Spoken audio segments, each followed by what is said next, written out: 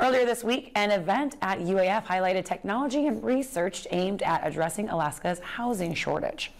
The event, which included partners such as Penn State University and the Department of Housing and Urban, touched on the possibility of using 3D printers to make homes in rural areas.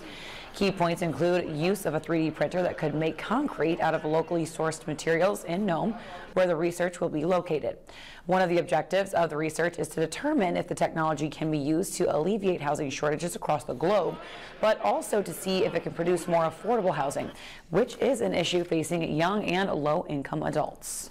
In theory, the technology has the potential to build more cheaply, which could address some of the needs for housing for younger people whose incomes tend to be lower.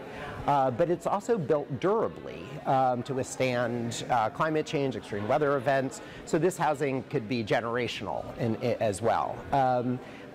And I think for a lot of young people, particularly interested in sustainability and our carbon footprint, as well as bringing down utility costs. So that's the sustainability piece. Another area the technology could help is with labor.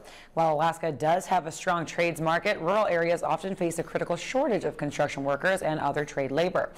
One of the research leaders, Dr. Farzanita, says this technology will help reduce the burden of rural communities where these labor pools may be lacking. The printer can also complete work at a fast pace in some cases as well. But as technology like 3D printer improves, some folks are concerned about their jobs being replaced by machines. Working with robots doesn't necessarily mean that we don't need experts or skilled workers, but it's kind of like helping the construction, and kind of like I said, for example, it helps with saving, or reducing the material waste, for example, or accelerating the construction process. But it definitely needs people to work on that.